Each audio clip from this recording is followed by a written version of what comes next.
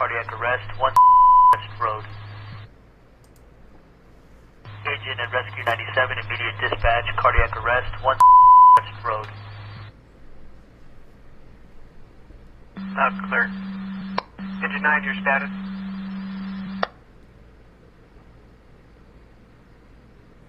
Have you made patient contact? Engine 97, roger, patient contact, device PD, DB. 97, roger. LAPD for DB. Ambulance, investigation, road, code 237 requesting. Hi, David. We arrived to a heavy media and police presence here outside of the Studio City home of rapper Mac Miller. And authorities confirm here a death investigation is underway. Air 7 was over the scene when we saw what we believe to be Miller's body being transported into a coroner's van. We've seen investigators walking in and out of the home, and Variety, among other outlets, is reporting Miller, whose real name is Malcolm James McCormick, age 26, died of an apparent overdose. I never take a day off, work around the clock, my engineer getting paid off, rock like Ace up, like the weed and take off.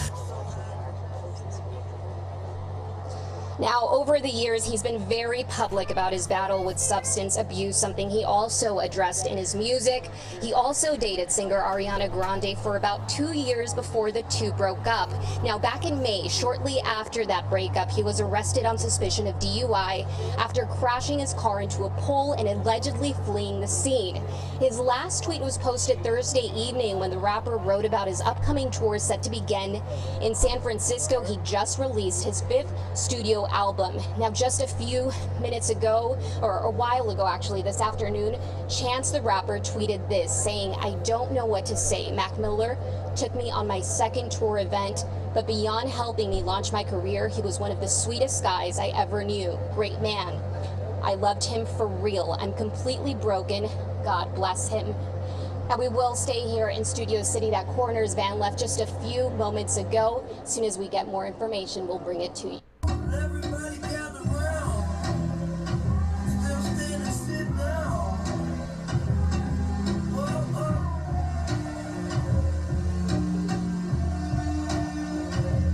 I know I've been down.